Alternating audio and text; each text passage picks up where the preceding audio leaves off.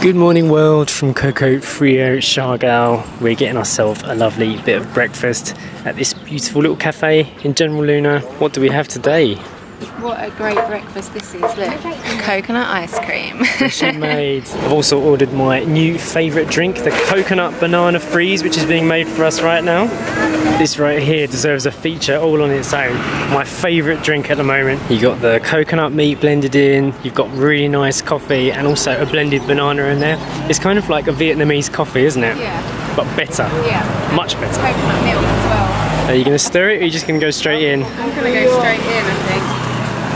When you drink it with the straw, you get pure coffee at the bottom, and then as you raise your straw up, you get the banana and then the coconut sweetness. Alright, we have to go and pick Story up now actually. Yeah. But we have some coconut water in here. They do coconut water to go, you can bring your own container.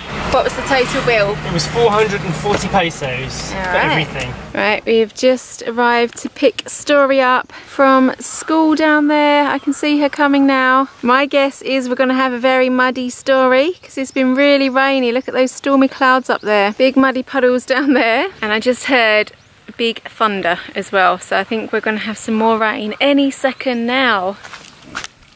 Here she comes. Hi Coco. I see Story's in her change of clothes, which means she got covered in mud. Oh, Harry. Well, noisy. You're sliding down the hill. I've been calling this doggy wrong. It's not Coco, it's Hero. It's Hero the dog. Whoops. We're just watering the kids. Eden's gonna chill out here under the shade. Story's drinking her coconut water from the Coco Frio place this morning. And we are going to Isla Cocina to get some pizza. This is something that has been really good all over the island, is the quality of pizza here. I really do feel like Filipinos know how to make a good pizza. Salamat. This is a really nice restaurant. Look at this, it's a proper wood-fired oven. Excellent. That's how you know the pizza's gonna be good. This would be a good place to like come and celebrate an anniversary, have a birthday or something. Really nice in here. Here's the menu, different kind of foods you can get here. They've even got truffle fries. Look at that fire burning, getting ready for our pizzas to go in. Look at this, I can see a bit of sunshine now and some food has arrived. This is our focaccia from the pizza oven. Look at that. Look how perfect that looks. Yeah, is it warm? Yeah. How's it taste? Good. Let's give you a little close-up of this. Yeah, crack in. Story is already diving in. It comes with balsamic vinegar and some olive oil as well. Which Story will be very happy about because she loves this European style eating. It's probably not a good idea to watch this video if you're feeling hungry. Look at that texture inside that bread. What's on top of the bread? Rosemary. There's rosemary on top of the bread. Nice. Oh look. Yum. There you go. Salamat. Wow, look at this. Look at this pizza. Yes please. Yeah, Tabasco sauce would go nicely. Look at those fresh leaves on the top. It's quite rare to find these kind of rocket leaves here, or they call it arugula, don't they? American say arugula. Oh, you're trying to blend it. Maybe use a spoon. Oh, that's good. It's going to taste nice, isn't it? Yeah, you little mixologist. Tell them what you think. I'll just try it with the bread. So this pizza is called the Garden Special. It's like the vegetarian pizza. We asked for no cheese, so we made it vegan. But look at this crust. Just look at that. That is so good. So good. I'm ruining it all. They're your pieces. All these ones here. Yeah, all mine. You want to take a piece? That piece. Yeah? It smells amazing. You like that? It's good, isn't it? Nice and fresh. You can do a basil leaf test, yeah? I'll have one, you have one. What do you think? It's good, isn't it? Do you like basil or rocket better? Better. You like that one better? Yeah. Story's leaf review. Yeah. It's funny actually, on the way to school this morning for Story, she was actually asking what rocket was, wasn't she? Yeah. Past a little farm. We went past the organics farm and she said what's rocket leaves and what are arugula leaves, and now we've got it on our pizza. It's great that we can get that kind of stuff here. That wood-fired pizza was absolutely amazing. Sasha and I agree that it's probably the best pizza that you can get in General Luna at least. The total bill for the food that we got at Isla Cocina was 550 pesos. And what's good about that place is that it's not even an Italian restaurant, and yet the quality of the pizza was international standard. Yeah. It was brilliant, wasn't it? It was really nice. Amazing base, just the crispiness, everything about it was perfect. I think you could see from how it looks on camera, it tastes how it looks. Yeah. We had clean plates all round, there wasn't a crumb left. Yeah. Even the quality of the olive oil and the vinegar was like what we would expect from when we were living in Europe as well, isn't it? Yeah, nice, really good. So we've just stopped off at our favourite Panda Coco place in the whole island. These guys do the best Panda Coco. It's a Filipino bread bun which has coconut meat inside, a little bit of sugar. It's not too sweet, it's very bready. Best Panda Cocos on the island. Yeah. How many did you get? 10 pieces. Buy in bulk. Help the local community, help me. That's a rubbish one. That's a lovely one, try it. Is it yummy?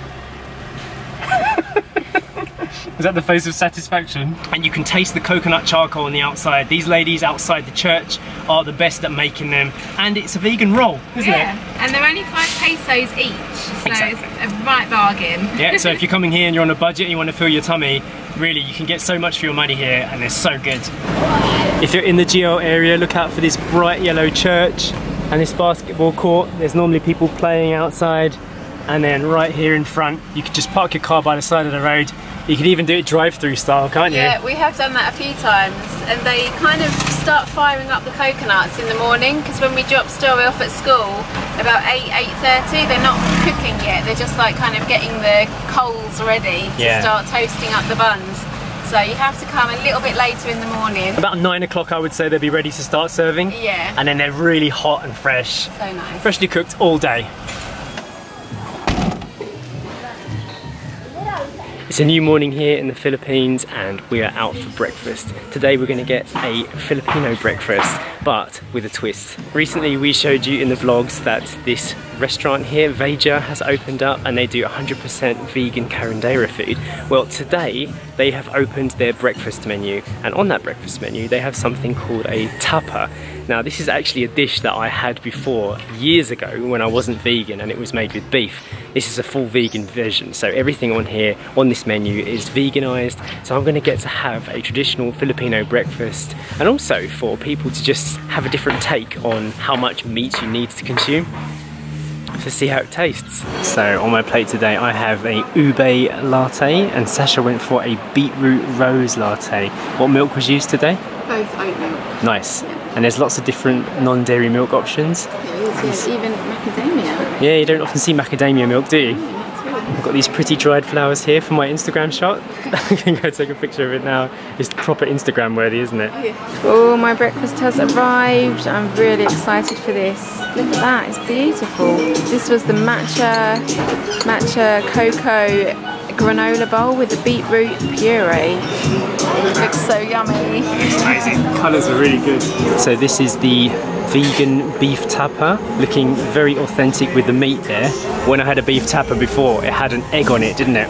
So you would have to try and find a way to make a vegan egg, wouldn't you? Yeah. Look at the texture of it though, and look at the colour as well. How's that? Really nice. Yeah? Happy face. Too much flavour. This is the last dish that we ordered, the Tocino. What do you think of that? Yeah? It's got like a sweetness, very different from the tapa. Yeah? Yeah, it's nice. I've never seen this on a menu before either, so it's new for me. Eden is really enjoying the breeze down here. We're just hanging out, having a leisurely morning. We're going to get some coffee now, aren't we? We were just talking with Chin, the owner of this place, and we also had a chat with the chef, and it's really interesting to get the details about the lengths that these guys go to produce good food. And one thing that I have noticed about being here in the Philippines and the Philippines people is that there's an international influence there. People have gone to to different parts of the world and they've taken the best of different countries and come back here and infused it into the Filipino food. Whether these guys are making international food like that pizza we had the other day, or actual Filipino food that's been made vegan, the ideas for the ingredients come all over the place, but most of the time they're locally sourced to make it fresher. And the experience also comes from all over the place too, which is what I like, because they produce something really special. I like taking two good things from different places and mixing them together to make something special. I feel like that's part of who I am, and that's why I like it here in the Philippines, because you see elements of that everywhere, especially in the food. One thing that I'm extremely happy about is that we're able to get amazing coffee on this island. Check this out, a cortado with oat milk. This is something that I would only dream about when we were living in Portugal. We'd have to go to the city of Lisbon or Porto to get anything like this, wouldn't we? Yep, and now we've got flat whites with extra shots and non-dairy milks. Fantastic. And baristas that know what they're doing. Little taste test. How is it?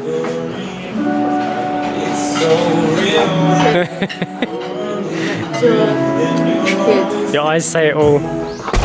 So we ended up spending quite a long time at breakfast, over 2 hours. Really nice experience though. The total bill for everything that we had, including all those coffees and coffee type drinks, was 1,300 pesos, which is just about 20 British pounds. But one thing is for sure, if you come to this island in particular, you're not going to be wanting for different types of food. I'm truly stuffed. It was nice. We did order extra. We didn't need to get a third dish, but we wanted to film and show the different types of food and the kind of the 2 rice dishes and then the smoothie bowl. The smoothie bowl was like our dessert. Yeah. So it worked out nicely. We're going to go pick up Story now. I hope you enjoyed today's video and we'll see you next time. Bye. Bye.